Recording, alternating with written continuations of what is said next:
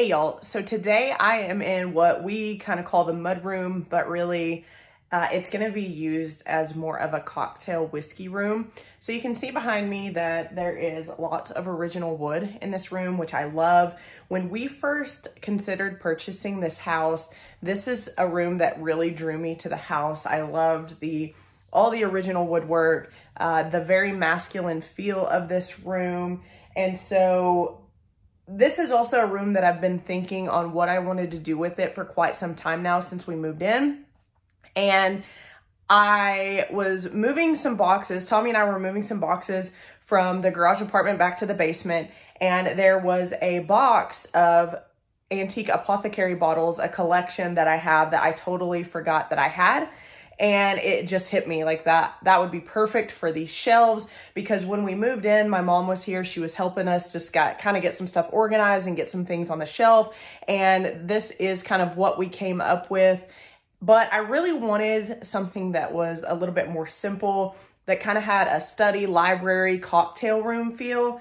And so when I remembered that I had these apothecary bottles, I was like, that is perfect. That is what is going to go in the shelves. And you can see right up there some leather bound books, and I have quite a few more leather bound books. So I'm thinking that the apothecary bottles with the leather bound books will be perfect for this space. So let me just turn around and show you what it looks like. This is a relatively small room, so while I'm working on getting these shelves organized, it'll probably be half of my body, just because I don't have a great spot to set up my tripod, just because it's relatively small. So let me turn around and I'll show you the apothecary bottles, and I'll show you the shelves as they are now, and we'll get to work on getting them redone.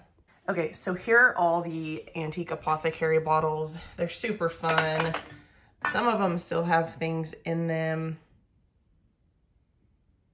It's kind of hard to see there. You can't really read it. But anyways, I've had these for a really long time, and I think they're really, really pretty. And so I'm going to get them set up in these shelves. So this is what they look like. And then let me show you the shelves now. So the shelves now, these are pretty tall. The ceiling is tall, probably 12 foot. And so all of the woodwork here is original, which is really awesome. I have no idea what used to go here, but I really wish I had that piece. I'm gonna assume that it was kind of like a separator to distinguish the middle section from the two side sections. I'm not really sure, but regardless, I love this woodwork. And the cabinetry here, it's painted brown. You can see, I do not like it. It matches the wood. Eventually, I'll probably repaint that some sort of a dark color, probably a black or something like that, so that everything that's in there really stands out. And I apologize about the light. This room gets really good light, but it's kind of hard to film in, really, to be honest with you. This window lets in a lot of light. I do have quite a few plants in here, and these, let me show you these. It's a better view over here. But these, I'm not really sure if these are original. I don't think they are. I did find some of these glass panes in the basement that were in newspaper that was from the late 70s, early 80s. But regardless, I really like them. I think it's kind of fun. You don't see that very often, so I would never change out that glass or anything like that. But that is kind of what we're working with in this room, and I think eventually I am going to paint this room into like a moodier, darker color. Like I said, this room gets a lot of light. The ceiling is also wood. Kind of gives it a really, like, with the original light fixture here, gives it just a really library study cocktail room feel. So I've been debating on what color that I want to paint this room, but I'm really not sure. I think a darker blue or a darker purple or something like that would look really pretty, but I'm just not quite sure. So here is the rug that I have down. I have two vintage Desade chairs, a Mastercraft brass table, and oh, something else. So this to the living room has a door. I'm going to be taking that door off. It is not original. The door will be saved, but I am going to be taking that door off. I do not like that there. And then over here on this side, there is a vent. Don't mind this stuff. This still needs to be put up, but there's a vent right there. So I don't like that there's a door there, and it's not like it ever gets used, at least for us. So I was thinking about putting a curtain rod across here and having a curtain that can close off this door for this room when, like, we're sitting in here having a cocktail or something like that. So let me just go ahead and get my camera set up. I'm gonna get everything taken out of the shelves. I might even switch out some art. There's some art in here that I don't really love, but I'm gonna get everything taken out of the shelves. I'm gonna get the other leather-bound books that I have, and I'm gonna get the shelves dusted, and we will get started on putting the apothecary bottles and the books in the shelves.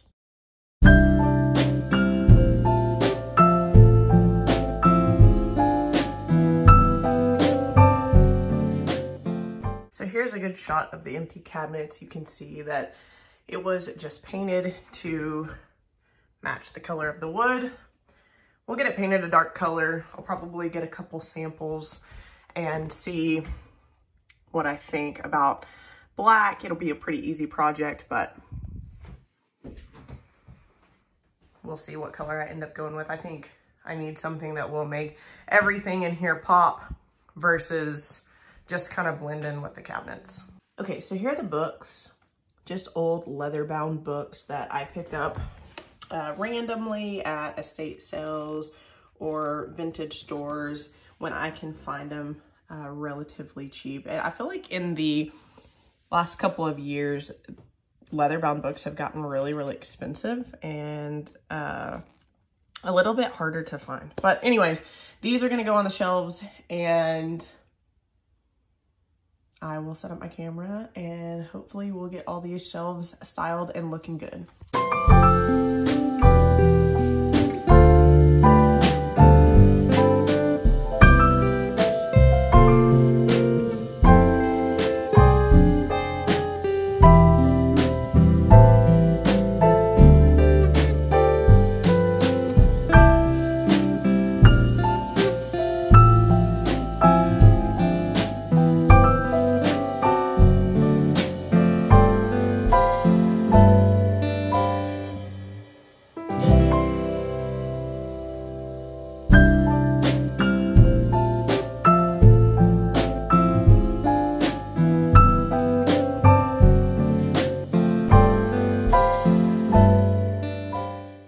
Okay, so I know this looks like a mess, and again, I apologize for the light quality.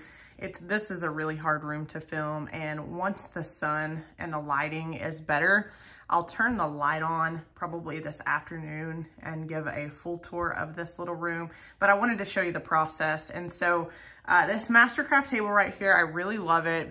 I think it's a little big for this area. So I do have these two little nesting tables that I think I will try to swap the Mastercraft table out for those really quick and see what that looks like.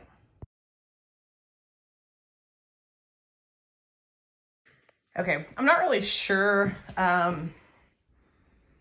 what I think about it. I think I'm just so used to the Mastercraft table being here and taking up way more space that I think the scale is better as far as these nesting tables go, but I don't have much surface area to really put anything on. And I've switched this out before and I just immediately switched it back. But these are cool tables. These are like an old wood with brass corners, and I really, if you know what era this is or who made these tables, I guess, let me know. I would be really curious. I found them at a local antique store and they were a great price, so I knew I had to have them because they could be used almost anywhere. So gosh, I don't know. I don't know if I like these tables or not. Okay, so right now I'm gonna film with the doors open just because there's so much glare from the light on these glass doors. But this is kind of what I'm working with. It's neutral, like I wanted. So honestly, I'm pretty happy with it. Let me get this open. That one's a little bit sticky. Again, I'll show all of this in better lighting, but that is where I've gotten at this point. Okay, so here's a little bit better of a view with the light not being so harsh. The nesting tables are already growing on me. This is a copper sculpture, a nude that my mom got me. I'm not really sure. I don't remember exactly where she got it, but this stand I had a piece of art on, but I do like that nude there. I just need to get a shorter easel for it. I usually order some from Amazon, but I want to get kind of a prettier one for that location since it will be exposed.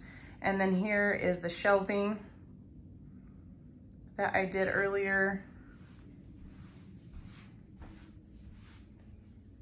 Just a little shot of the underneath with the lights on. And then let me go back here and open these back up.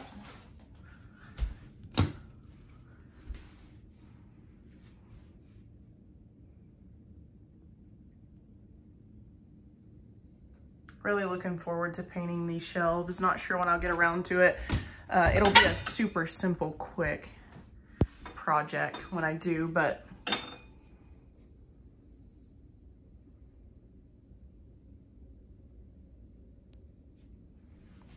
so yeah, that is it. I've been needing to get this room put together for quite a while now, and I think it is starting to become the study slash whiskey room that we are wanting it to be. So here's a shot too of the shades that I got at Goodwill a couple of weeks ago. So yeah, that's it. At least for now. You know, it'll change consistently, and as it does, I will definitely keep you guys posted. That is all that I have for this video. I hope that this video was interesting for you all. It's kind of another shelf video, and as we get more settled into the house, I'll continue to work on some of the shelves. We have a whole nother set of shelves built-ins in the spare room that I also need to work on. The spare is just kind of taking the back burner because I'm trying to get some other stuff done. But yeah, hope you guys enjoyed this video, and we'll see you in the next one. Bye.